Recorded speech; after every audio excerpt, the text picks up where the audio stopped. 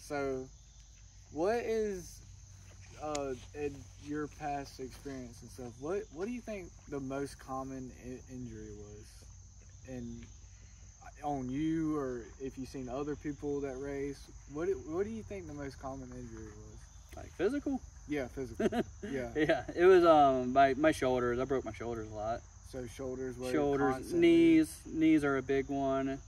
And it was ironic because like when I was, started learning about all this stuff, I was like, I don't want to hurt my knees, I don't want to hurt my back. And then that was one of the first like major, well, both of them, and I was like, yeah. But yeah, I mean the big ones that you'll see arms, just because when you fall, you just have that natural reaction. Put your arms down. Your legs, because when you go through a rut and it's already sticking out, you're trying to get it up, and then you fall. Like what happened with this one, it did this. Like instead of my knee bending down, it popped back and did that.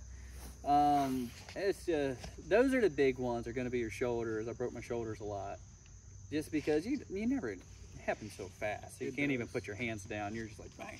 Yeah. And then, like you get up and you're like, that's kind of loose, out of socket. Yeah. But yeah, that's a big one, and unfortunately concussions are a big one, and they've made a lot of advancements with the helmets and everything to just try to eliminate that a little bit. But yeah, concussions were always a big one. But even when I was a kid, I remember the doctors telling me just monitor him. If he gets sick, just kind of keep monitoring him. But there was never any protocol or anything. You had a concussion, you're like, in a few days you're gonna be all right, and keep going. So yeah, head injuries and your shoulders, and then your gruesome stuff that you would see. Yeah. Like lacerated liver. Yep. That